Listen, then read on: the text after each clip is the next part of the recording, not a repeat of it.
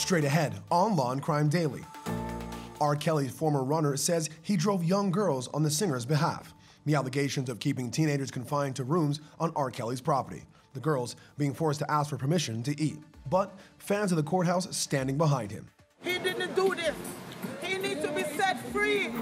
Request denied. The Major League pitcher accused of beating and bruising a woman. Her order of protection now dissolved against Trevor Bauer. The allegation is they consented to this rough sex. So what do you do? Is Robert Durst regretting sitting down for the HBO series The Jinx? How the real estate heir's interview is now impacting his murder trial. I lied to Andrew repeatedly. Law and Crime Daily covering court cases from coast to coast.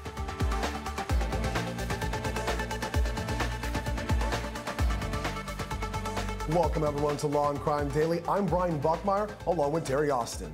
Day 3 of testimony in the R. Kelly trial. The singer's former runner is now telling a federal jury girls who looked really young were driven around and kept locked up on R. Kelly's request. Anthony Navarro says that he worked for Taylor Swift, Jay-Z, and Kanye, but working for R. Kelly was, quote, a weird time for him. Said things you had to do was a bit uncomfortable and that the music part was good, but once you walked past the gates, it was the Twilight Zone, a different world. He spoke about transporting girls who looked really young to and from the home and picking up Valtrex at the pharmacy, a medication for herpes. On Cross, he spoke about not seeing physical abuse but saw verbal abuse, that R. Kelly worked long hours and explained how doors did not have locks and some rooms had bathrooms, and that he heard females call R. Kelly daddy. Terry, the prosecution also brought in R. Kelly's former doctor, Chris McGrath. They spent a great deal of time questioning him about R. Kelly's herpes infections. Do you think they were able to establish that R. Kelly knowingly transmitted the disease to his sexual partners? You know, it's going to be a question of timing here. McGrath treated Kelly since 1984, and he suspected as early as 2000 that Kelly might just have herpes. And he told Kelly at that time to inform his partners. The public health law requires disclosure of that information, so that's why that's important. But documentation for these prescriptions really didn't start until March of 2007, and the documentation of his history of having herpes didn't start until 2011. So there's going to be some question as far as the prosecution is concerned as to whether or not they can show beyond a reasonable doubt that Kelly knew he had herpes and that he was knowingly infecting his partners. That's the question. Yeah, it's going to come down, I think, at least in most part, to the credibility of those witnesses testifying, because the question is, did he inform them of that, or did he do it without telling them? And so that's going to be something for the jury to decide, absolutely. Now, R. Kelly's fans are known for standing by him, and one woman is leading a group of supporters in front of the courthouse throughout the trial. I've been a fan of R. Kelly since 1996. I was listening to his music, and from I was living overseas, and I came here. I've been living here for 22 years, and I've been a supporter of R. Kelly for all these years, and I know that R. Kelly is an innocent man, and all these ladies that make false allegations against him, they are lying. They're fake, and all of them saying the same story, because I get to understand that all of them is communicating together and they fix the stories together. Let's bring in our guest, Judge Susan. Chris, Your Honor, listening to the defense, they weren't really denying there was sex or the age of the girls, because there were some Freudian slips there at times, just that they lied about their age and embellished about certain rules. Does that sound like jury nullification to you? And do you think it will work? It does sound like jury nullification, and I don't think it will work. Ignorance of the law is not an excuse. In some cases where maybe there was a small age difference and the girl really, really was older and sophisticated, in some fact situations, even though it's not an excuse, a jury might feel sorry for the guy and go along with it, but not in this situation where there's such a disparity, not only in age, but in power and control. And the number of girls. This is not a good defense. Yeah, I think that point that you made is very important, power and control. It's one thing to say, hey, I went to a bar and they're supposed to ID someone and I went home with that person, but it's very different to have girls as they were transported back and forth. Terry, outside the court, there were many R. Kelly supporters often dancing to his music. Inside the court, do you think jurors will struggle to separate the man from the musician? It could very well be a struggle, but the evidence against Kelly is overwhelming. There are multiple victims, and these victims have encounters that took place over a number of years, very similar accusations. But I do think his fans, and that could include some of the jury, will think about the fact that this is a legend. He won 3 Grammy Awards just for the song, I Believe I Can Fly. He certainly was Billboard's most successful artist for multiple years, for almost a decade. And it is a fact that, he is going to be hard to separate him as a person and him as a legend. So I think hopefully the jury is going to be able to fairly consider the evidence and make sure they apply the law like the judge is telling them to do. That's the important part. Yeah, and let's talk about the law a little, because the defense, Terry, did talk about this not being an enterprise, not being an organization, speaking more about the RICO charges against R. Kelly, that his employees are not feeding him women. What do you think about that distinction the defense is trying to make in this case?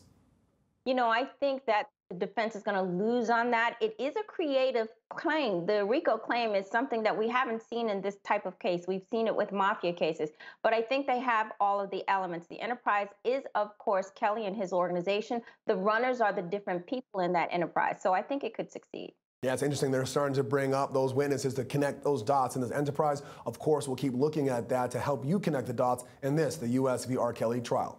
Turning now to more top legal news, Britney Spears has found herself under investigation. The pop star is accused of striking one of her employees.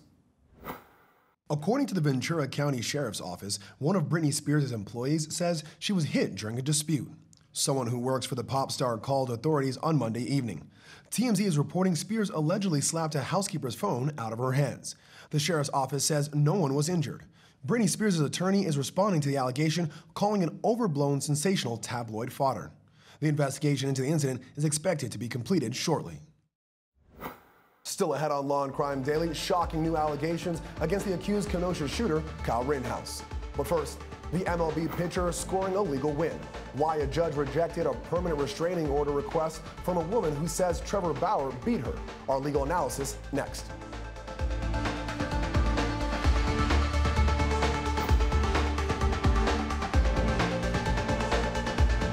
Hi, this is Dan Abrams with exciting news for all of our Law and Crime followers on YouTube. You can now get the live Law and Crime Network with YouTubeTV for all of your daily live trial coverage, legal news, expert analysis, and original true crime programs. Subscribe to YouTubeTV today and then locate Law and Crime in the channel guide. And for only $1.99 a month, you can add the network to your bundle. Watch Law and Crime every day with YouTubeTV. We put you in the jury box.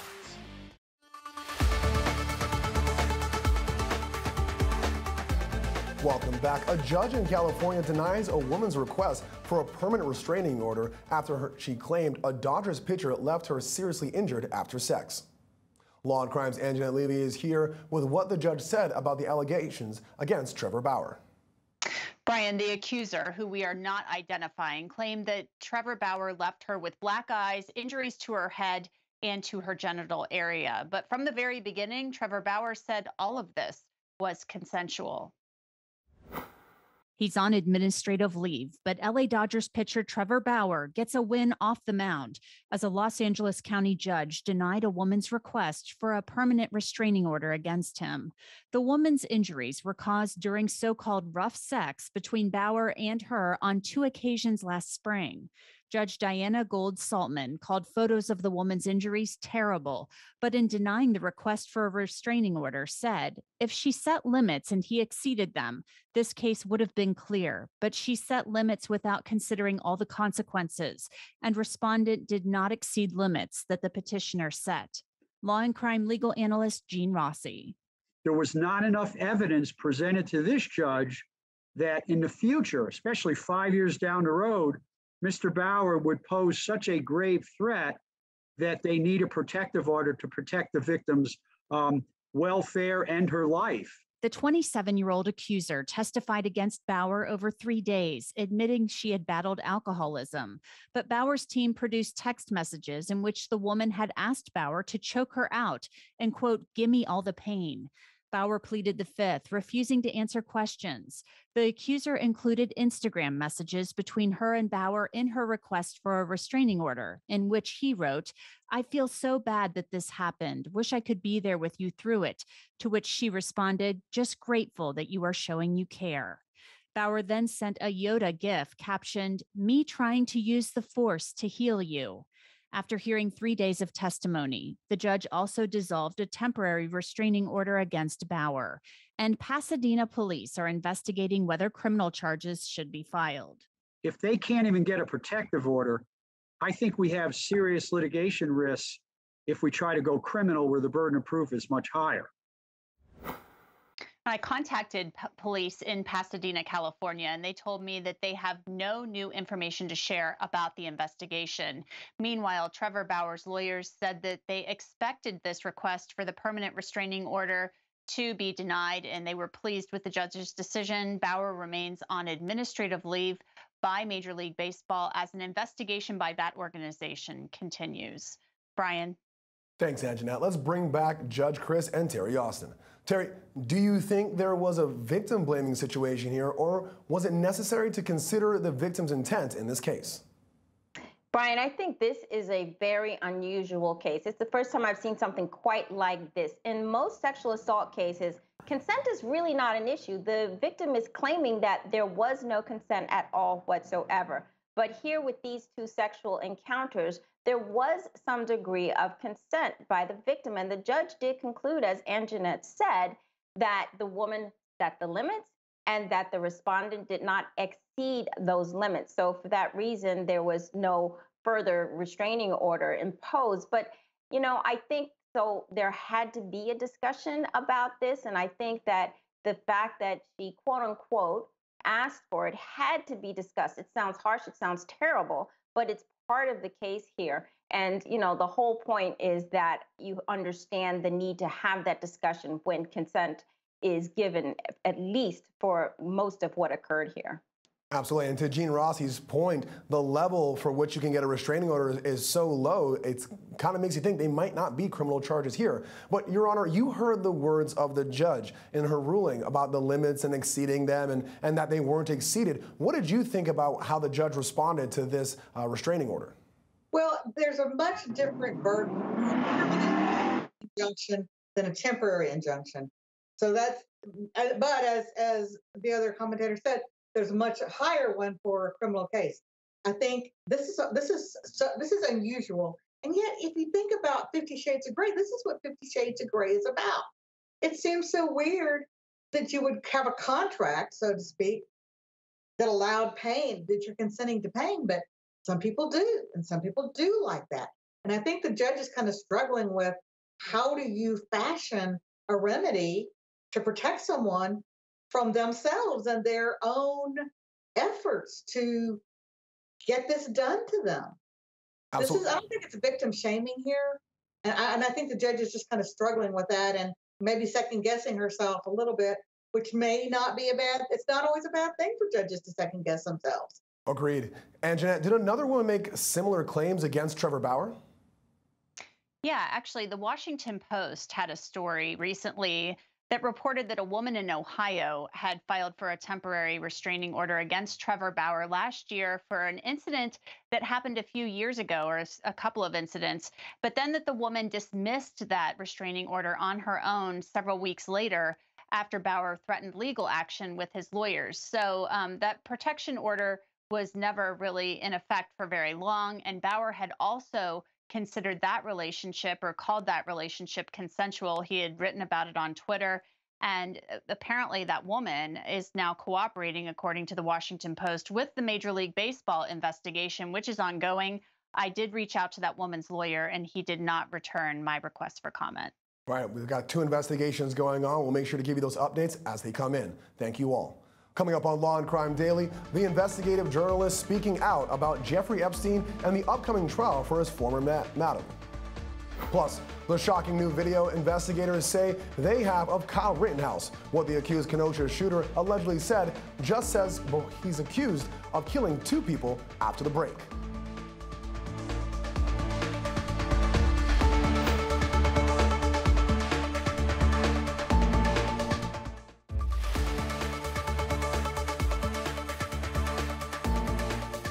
Welcome back. We return with updates from the accused Kenosha shooter and new evidence the prosecution wants to present. Kyle Rittenhouse is accused of shooting and killing 2 unarmed men and injuring a 3rd during a Black Lives Matter protest in Kenosha, Wisconsin. Prosecutors now say Rittenhouse is seen on video from last summer wishing he had his AR-15 as he watches a black man jogging out of a pharmacy. In the video that was taken about 2 weeks before the shooting, Rittenhouse allegedly says, "I'd start shooting rounds at them." Prosecutors say the 17-year-old's desire to shoot people is doubly relevant in the upcoming trial, where the defense will try to claim self-defense. Rittenhouse's trial is set to start November 1st. Prosecutors for Jeffrey Epstein's madam, Ghislaine Maxwell, are asking a judge to withhold the names of her uncharged co-conspirators. Maxwell is expected to stand trial in November, and federal prosecutors are now indicating they won't be shining a spotlight on other people accused of aiding and abetting Epstein. In court documents, prosecutors say they only plan to introduce statements by Epstein himself and an employee that scheduled his massage appointments. Law&Crime's managing editor Adam Klasfeld spoke with Julie K. Brown, a journalist for the Miami Herald and author of Perversion of Justice, on the latest episode of his podcast, Objections. What Epstein and his co-conspirators did was not a transactional sexual arrangement. It wasn't like, I'm going to pay you $200 for sex. He used fraud and coercion to get these girls to do this. He did not tell them what was really going to happen. He used other girls to lure them in, and he basically they used the spiel that he was going to give. They were only being hired to give him a massage. So to characterize this, even back then when it was legal for a minor to have sex, for money, to characterize this as prostitution was totally wrong from the beginning. When we come back, Robert Durst's 7th day on the stand. How can we tell fact from fiction? What the prosecutor is doing to call Durst out on what he thinks are lies. Next.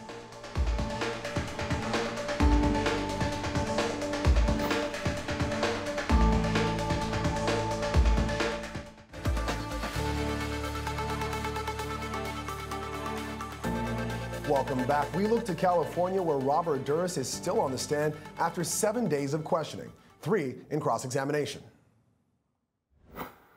The real estate heir is on trial for the murder of his best friend, Susan Berman. Durst has also been previously accused of murdering his first wife, Kathy, after her disappearance in 1982. Shortly before she vanished, Durst started a relationship with Prudence Farrow, sister to actor Mia Farrow, and the inspiration for the Beatles songs Dear Prudence. One question about his affair, Durst says that it was resolved once Kathy went missing.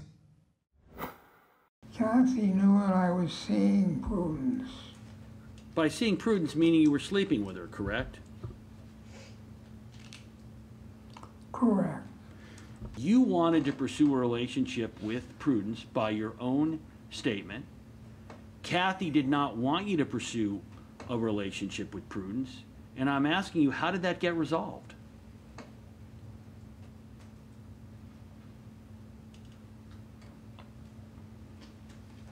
Kathy disappeared. Durst has also testified to his tendency to lie to officials, not just in interrogations or even on the stand, but also to the filmmakers of the Jinx. Prosecutor Lewin did not let this slide. On the 3rd day, you knew that was a lie, correct? Because you knew you had said that to him the day before. Is that right? I lied to Andrew repeatedly. Which version? Were you lying on the 12th or the 13th or both? Both. How are we supposed to figure out when you're lying and when you're telling the truth? I don't know. If you think of it, let me know. Interrupt me. The question is not, does Bob Durst remember what happened that night? The question is Bob Durst being truthful about what he's saying? Do you understand my question? I do. Okay, can you answer it?